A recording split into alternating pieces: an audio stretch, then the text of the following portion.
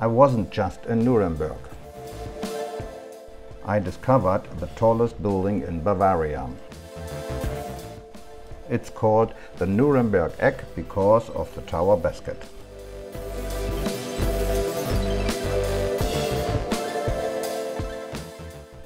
It's the third tallest television tower in Germany.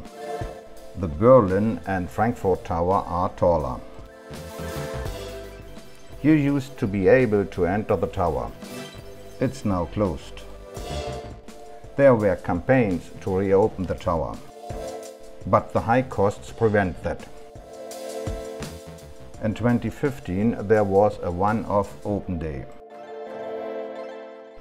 There was a revolving restaurant at the top with a one-hour circuit. And there was an observation deck. Now there are only images from a webcam from up there. The tower belongs to Deutsche Telekom.